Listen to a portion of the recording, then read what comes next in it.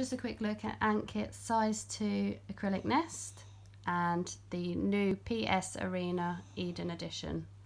So earlier on I moved in a solenopsis colony into the nest.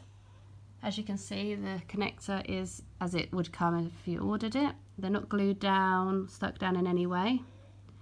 We've had no escapees, which is good. So basically we're testing the nest to make sure that no species can get out, especially species like solenopsis because they're so invasive.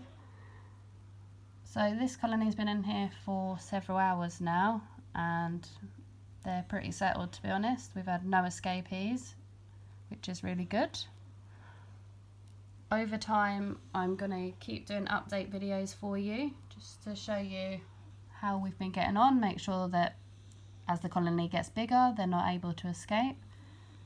So yeah, stay tuned if you want to see how this colony gets on. Thanks for watching.